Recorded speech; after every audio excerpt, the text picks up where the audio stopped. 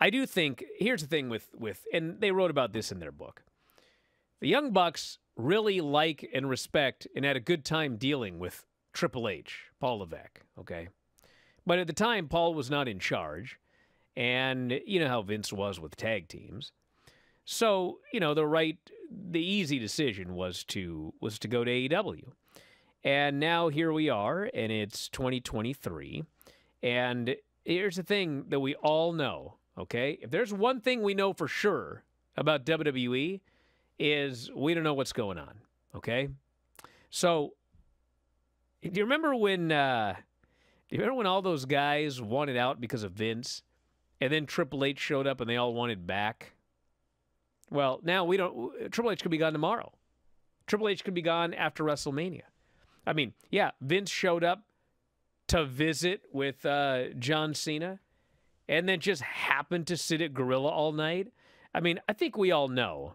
The dude could be back fully in charge literally at any time. Maybe he will, maybe he won't. We don't know. But, you know, if I were the Bucks and I was a tag team and I had young children and I was making a lot of money and I had to work one day a week, bro, this is an easy decision for me. I'd rather stay with AEW. Kenny Omega? I don't know. He's a single. You know, even when Vince was in charge, Cody Rhodes walked in to a main event. He walked in as a main eventer. He's main eventing WrestleMania. And, you know, if Vince hadn't left, all the same thing was going to happen. I mean, he was still going to main event WrestleMania. He was still going to be a giant star. So, you know, Kenny Omega, he probably has the opportunity to walk in and be a top guy and make a tremendous amount of money. So, you know, I don't know what everyone's going to decide. I don't know what everyone's going to decide.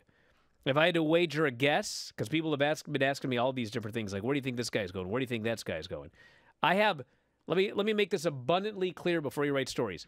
I have no inside information.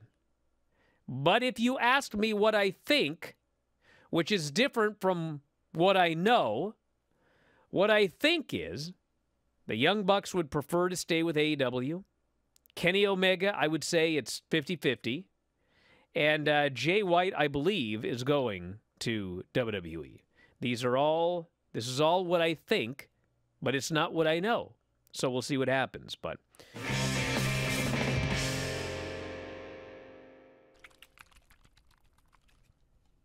loading up on some liquid energy here. Uncle Howdy. Why does he do this? Why does he do this? That's like the Uncle Howdy thing. Why does he do that? Me to explain Uncle Howdy? Yes. Someone needs to put that to music, some 70s song for the best of the Bryan and Vinny show. Yeah, keep it off this show, please. Why does he do this?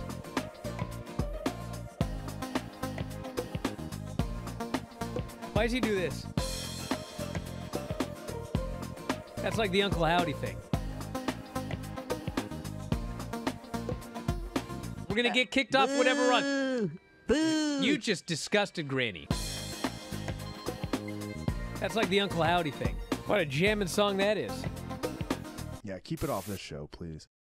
If you enjoy these videos, for just $7.99 per month, you can enjoy full-length editions of The Bryan and Vinny Show, Wrestling Observer Live, Figure 4 Daily with Tom Lawler and Lance Storm, the Mad Men Podcast, Speak Now Pro Wrestling with Denise Salcedo, and more, plus hundreds of archived shows, all in beautiful HD.